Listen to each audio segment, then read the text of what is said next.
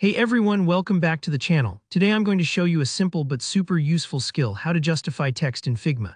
If you've ever felt frustrated because your paragraphs look a little too uneven on the edges, or you just want that clean, book-style margin on both sides of your text, you're in the right place. By the end of this tutorial, you'll know exactly how to fully justify your text in Figma, even though the option isn't immediately obvious. Let's get right into it.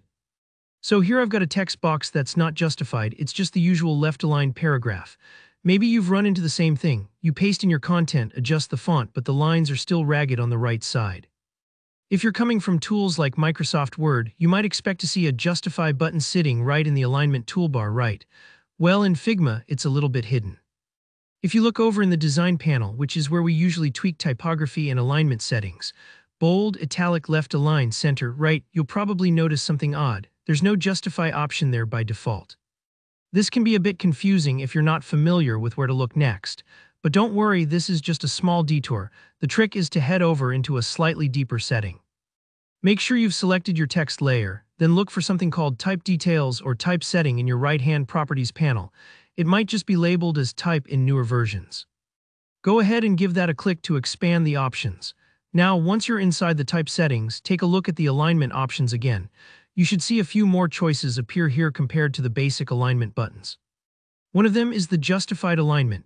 It usually looks like a stack of horizontal lines, all neatly aligned on both the left and right edges. Clicking this button tells Figma to space out your text automatically so that every line except maybe the last one touches both margins. It's just like laying out paragraphs in a magazine or a book, and it creates a much more uniform, intentional look. Go ahead and click that Justify button. You'll notice your text immediately snaps into place with even spacing along both sides. Now, if your paragraph is quite short, or if there's only a couple of words per line, sometimes the spacing can get a little exaggerated. That's normal, just try extending the width of your text box to let Figma puzzle together a better fit. If you ever need to undo it or try a different alignment style, you can always hop back into the type settings and switch things up. And that's all there is to it. It's a simple adjustment, but it can make your designs look a lot more polished and professional. Remember, Figma hides some powerful tools in those extra menus, so it always pays to explore the options just a little deeper.